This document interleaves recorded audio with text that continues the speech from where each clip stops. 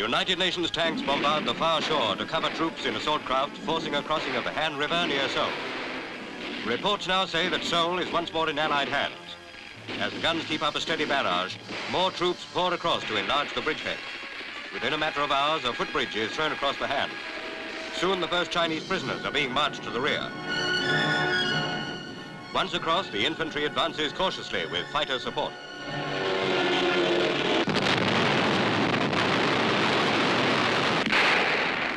Dramatic frontline pictures give some idea of the hard campaigning conditions. An advanced unit runs into an enemy pocket and opens up.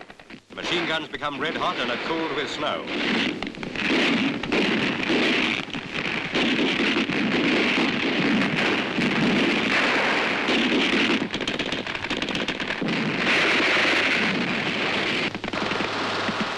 A casualty is dragged to safety as yard by painful yard, the unit presses on.